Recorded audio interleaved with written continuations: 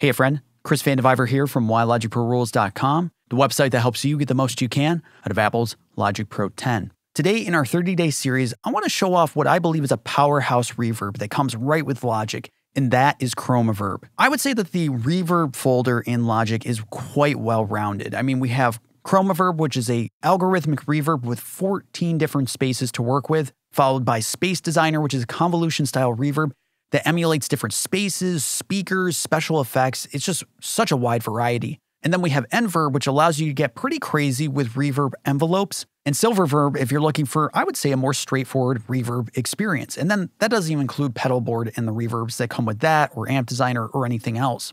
Chromaverb came out in 2018 with the 10.4 update. And it's just such a versatile algorithmic reverb. If we open Chromaverb, take a look at the main page here, we get this massive graphic display, which I absolutely love. And it may seem like a novelty, but I find it very informative, very easy to work with. And then we have so many controls. We have the usual suspects of attack, size of the space, density, decay.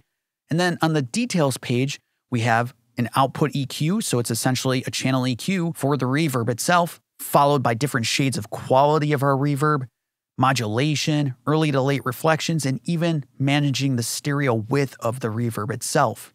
And we just take a quick listen to this piano loop, we can just see how amazing this graphic display is. I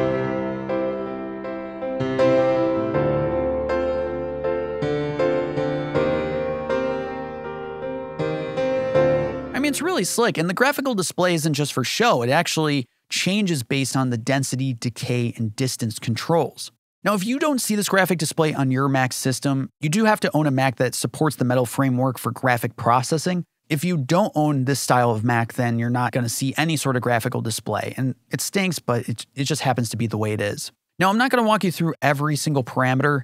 I mean, if we just quickly go through, it's attack adjusts the time that it takes the reverb to reach its maximum density, while for some other rooms, it adjusts volume over time. The size is the size of the space, so 0% would be, very small, 100% quite large. Density adjusts the relationship of both the early and late reflections. Decay is how long the reverb takes to decay. And distance is how close or far you feel in the space itself. And then if we go right here to where it says concert hall, we have 14 different spaces to choose from. And if you think about it, it's not just one reverb. It's actually like 14 different reverb units because each room has its own distinct characteristics and the response of the different controls are slightly different depending on the space.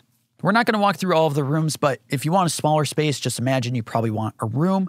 If you want a large space, you probably want a hall. And if you're looking for a more special effect, try Strange Room or Bloomy because they're pretty cool. And then we have the dry-wet sliders allow us to adjust the dry signal against the reverb signal. So the dry is no reverb, while wet is the reverb. And the rest we'll start to dig into. Now, number one, what I love about Chromaverb is that you can actually sync the pre-delay and the decay itself to the tempo of your project, which is pretty awesome. Pre-delay is literally a delay before the reverb does its thing. So we may want to create sort of a separation before the reverb kicks in. So our original signal sounds distinct, but we get a distinct tail after the original signal. Or you could create a closer pre-delay so the original signal and reverb kind of sound like the same signal. We can either adjust this by milliseconds, just by dragging up and down on this value, or clicking on this note, you're able to actually sync it based on beats. So you can choose every quarter note, eighth note, or 128th beat of a bar. Let's select a quarter note, just so we can hear this. I'm going to set this to 100%. So we're really going to hear this effect. We're going to hear the original signal and then the reverb.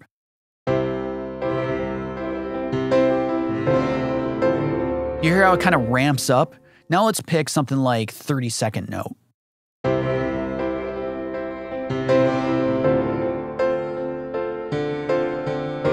And these can be really helpful. If you think of a vocal, maybe you want to have a long tail after the vocal, pick a longer pre-delay. For decay, we can also sync this as well. So we'll turn this off, we'll set this back to whereabouts it was, and then set the decay to sync to the project as well. So we can go anywhere between, seconds, way up there, and then this syncs, based on beats and bars, and you can go pretty high up. Check it out.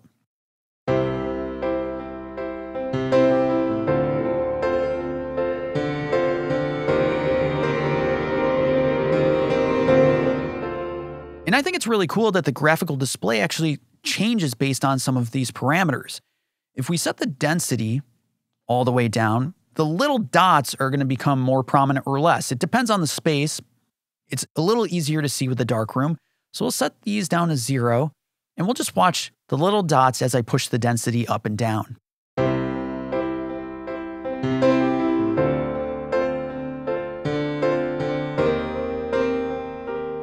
So that indicates what the reflections are doing in the space. Are we getting more reflections, less? And then if we play with the decay and the distance, let's switch back to the concert hall.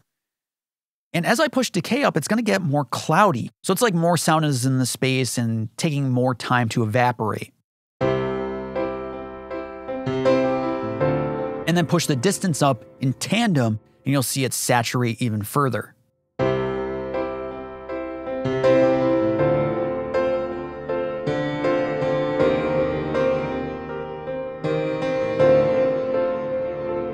So it really is informative. It's not just for show. And what's even cooler is that we have this freeze button, which allows us to recycle the reverb at infinity. So it just keeps going and going and going. So I'll set this to something more respectable. And let's just watch it happen.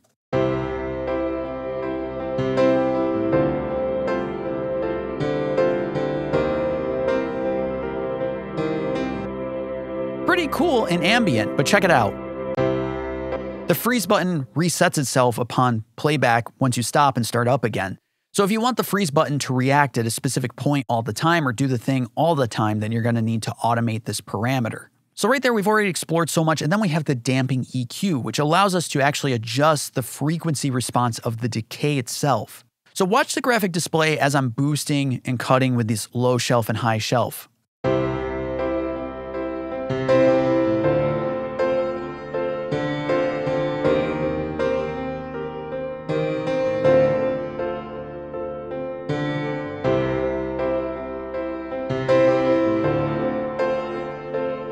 I like how the graphical display actually reduces the colors or brightens them up based on how we're boosting or cutting these frequencies. Now I know it's pretty abstract, but it's related to the decay of the reverb, whereas on the details page, we have an actual EQ for EQing the reverb.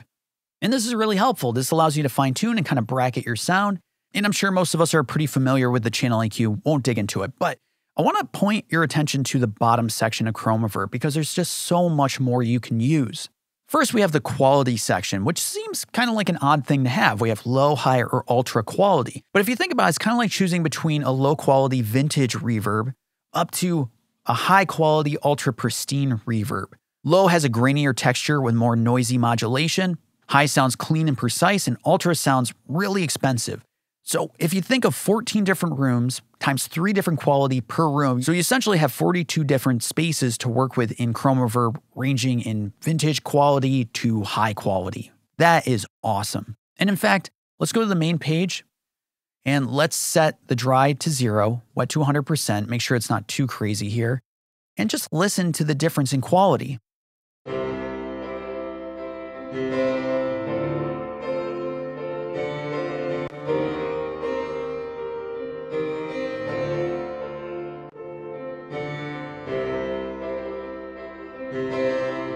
You know, let's pick a different space just so we have something to compare to. We'll pick maybe Bloomy because it is nuts. Check it out.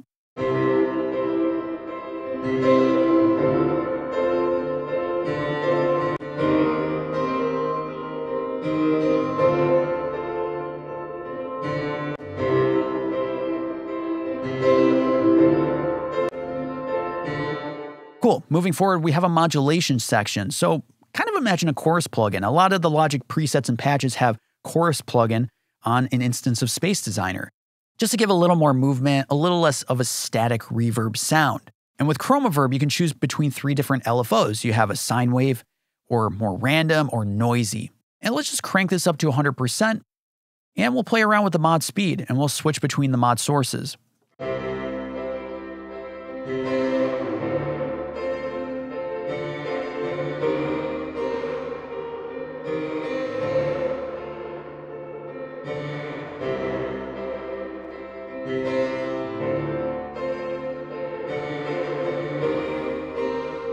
And we can even smooth the effect as well.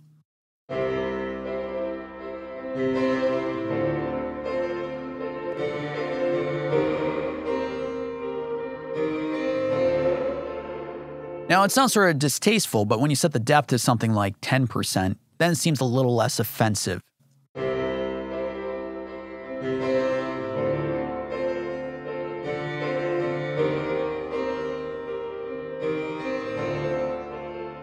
Cool. Then we can also adjust the early and late reflections in relation to each other. You can actually set this to 100% only early reflections or 100% late reflections. But if you want to dig deeper into the main controls here, such as attack, size, decay, I suggest setting the early to 100% and then playing with attack, size, density. And then if you want to play around with decay and distance, set it to 100% late. And then you're going to start to understand how these things are reacting against each other. And then, of course, try 50-50. And then we have the option to adjust the stereo width of Chromaverb. And I think this is amazing. We can choose anything between a mono reverb all the way up to an ultra stereo reverb. Just setting the width to 0% is mono, 100% is full stereo, and 150 is beyond full stereo.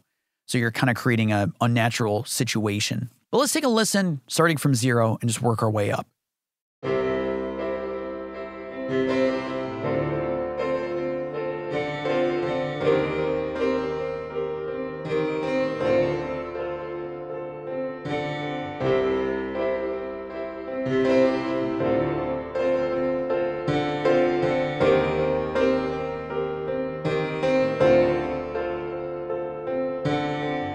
That's pretty awesome.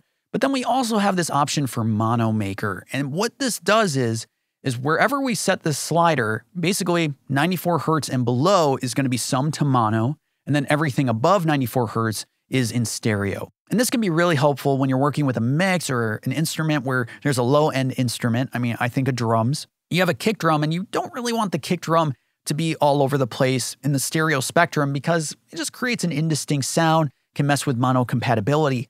So you could set this to like 100 hertz, and then everything below 100 hertz is in mono, so your reverb is tucked, but then everything above 100 hertz is getting that spaciousness that it needs.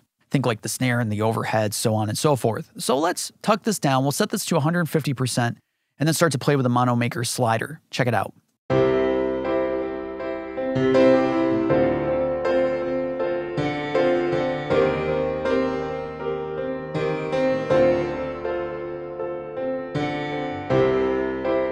So 5,000 hertz and below is summed to mono.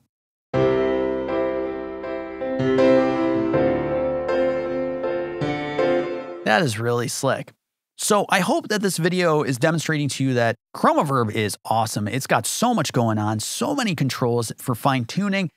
So I hope this was helpful for you. If it was, as always, I highly recommend subscribing to the YouTube channel, Why Logic Pro Rules, or subscribing on the website itself, whylogicprorules.com. Every week, I'm posting new videos, new emails, and posts to help you get the most you can out of Apple's Logic Pro 10. Thanks so much, and I'll see you tomorrow in this series.